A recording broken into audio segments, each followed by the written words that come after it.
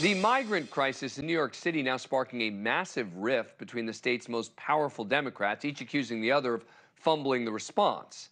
This after southern state governors sent tens of thousands of migrants from their states to big Democrat-run cities. Now, as we look at these images out of New York City, you can argue that busing these sort of folks was a political stunt, that it's heartless to treat human beings as political pawns, and there's truth to that. But it's also true that these southern state governors have forced big cities to deal with what is a national immigration crisis. They've brought it home to many who live far away from the borders. In New York City, various neighborhoods now dealing with an overflow of migrants. My son has played in a soccer league on Randall's Island for the last 4 years, but New York City Mayor Eric Adams announced on Monday those fields will now be used to shelter 2,000 migrants. And it will come at a cost of $20 million per month. Since 2022, 100,000 migrants have arrived in New York City, 60,000 currently housed in close to 200 shelters. Currently, the city says it spends close to $10 million a day to provide care for them. Mayor Adams says over the next 3 years, the city is on course to spend $12 billion without state and federal aid. The issue came to a head yesterday when Mayor Adams ripped the Biden administration for not expediting work visas for migrants.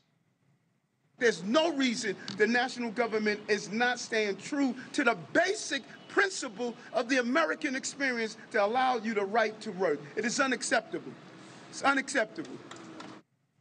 And then today, New York Governor Kathy Hochul, also a Democrat, ripped fellow Democrat Adams for mismanagement of the crisis, saying in a scathing letter, quote, "The city has not made timely requests for regulatory changes, has not always promptly shared necessary information with the state, has not implemented programs in a timely manner, has not consulted the state before taking certain actions."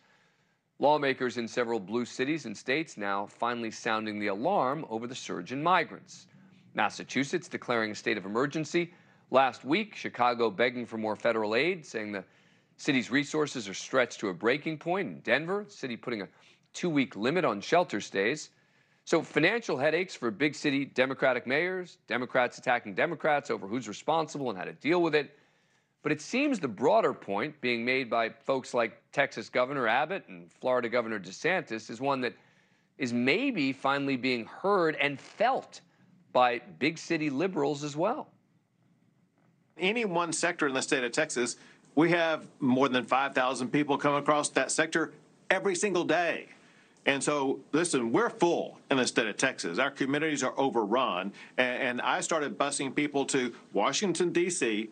when local officials could not handle the number of people that had come across our border. We are not a sanctuary state, and it's better to be able to go to a sanctuary jurisdiction. And yes, we will help facilitate that transport for you to be able to go to greener pastures.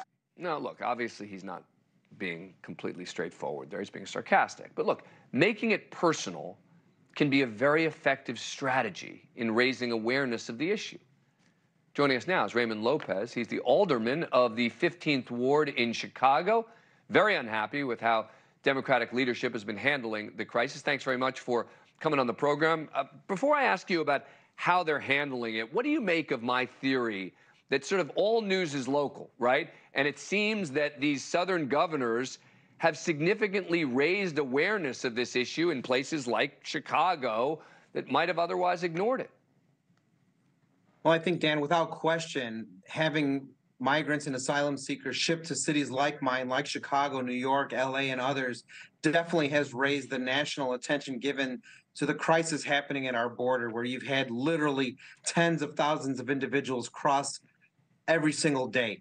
And while in theory it sounds nice to say you're a welcoming or sanctuary city, it's all fun and games until the crisis appears at your doorstep, as we've seen. And even in my city of Chicago, we have, as of today, 13,000 individuals who are here with pending asylum cases before the federal government with no resources, no support, and are being housed with the hospitality of the taxpayers of the city of Chicago. Thank you for watching. Go to newsnationnow.com to find NewsNation on your cable provider. And don't forget to click the red subscribe button below to get more of NewsNation's fact-driven, unbiased coverage.